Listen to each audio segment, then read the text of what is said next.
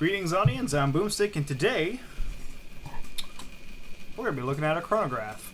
If you've watched my videos for a while, you've probably seen my chronograph. It's big, it's bulky, but it's a good chronograph, and I've really enjoyed it. Up until I got this. This is the Saturn Nerf Ballistic Chronograph V4 by Lego DEI. It's on Etsy, and I'll make sure to have that linked down in the description. This chronograph is able to measure up to 400 FPS within a 1% margin of error and can measure a firing rate up to 10 rounds a second. It's compatible with mega darts, rival rounds, half lengths, full lengths, missiles, Titan rockets, you name it. The version I have is powered by a 9-volt battery, which sits in there very nicely. I'm actually impressed how compact this is. You flip the switch, turns it on, you get this nice little display on top, which gives you your shot number, your average, your FPS, your rounds per second. It uses 2 IR sensors, here in the front, here in the back, and it's basically measuring the time it takes to go from one sensor to the other, and that gives you your FPS. I'm going to measure it using my Dart Zone Mark II, using worker darts that I have lying around. Alright, ready? Alright. Didn't read. Didn't read. 103. 142. 135, 112, a couple more back in.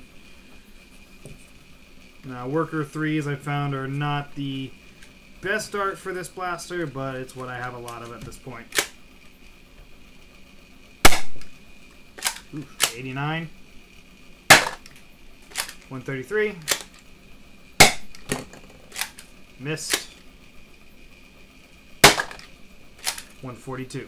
Now, while I have it here, you'll see that it's switched to a horizontal view, which I have yet to figure out why it keeps switching on me. See, it tries to adjust for when it's horizontal.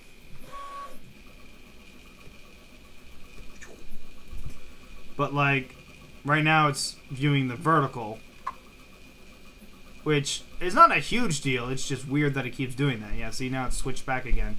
So it doesn't like to move around a whole lot from what I've seen. When you turn it on, it likes to stay in one spot, which is not the easiest thing to do, considering it's so small and easily bumped. So once you have it set up, try to leave it still.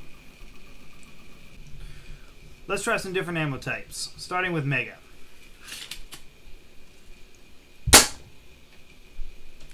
.65.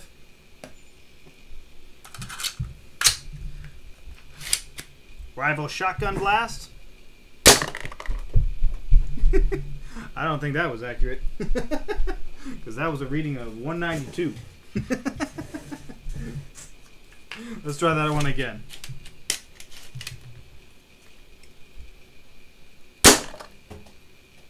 Didn't read. Come on.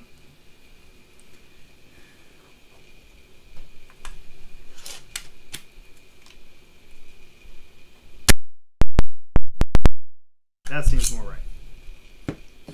Now for double half lengths. Now I do not have as much space as I would like, so hopefully that's not messing everything up. 55. That one worked well.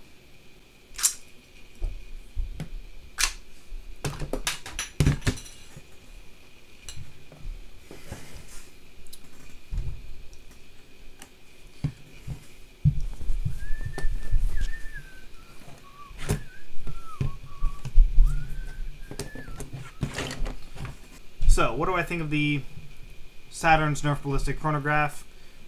I like it. Now, it's not perfect. As you saw, I had several times where I was having trouble reading because you do have a pretty narrow area where you can fire over. So it does work, but you have to have pretty good aim to get it over that sensor, or else it won't read properly. Which is not a big deal because that just comes down to having to take a couple more shots. For 30 bucks, that's not bad, considering the chronograph I have was not $30. So for your personal chronograph, I actually do highly recommend the Saturn Nerf Ballistic chronograph. It's really easy to store. You can change out the 9-volt pretty easily. You'll kind of figure out how to deal with certain things. Like, I had one shot that I knew was clearly not correct, but then future shots held out pretty well. One thing that I would suggest is what I'm not doing is having the proper space to where the darts aren't flying back and messing with the chronograph readings. But other than that, yeah, this is a good chronograph. It's well worth it. And honestly, I recommend pretty much every Nerfer grab one of these for their own testing purposes. If you guys have any thoughts on the Saturn's Nerf Ballistic Chronograph V4, leave them down in the comments down below. If you like this video, go ahead and give it a like. And if you want to see more, go ahead and hit that subscribe button and maybe even ring that bell. Thank you all for watching. I'll see you in the next video. I've been Boomstick, and I'm out.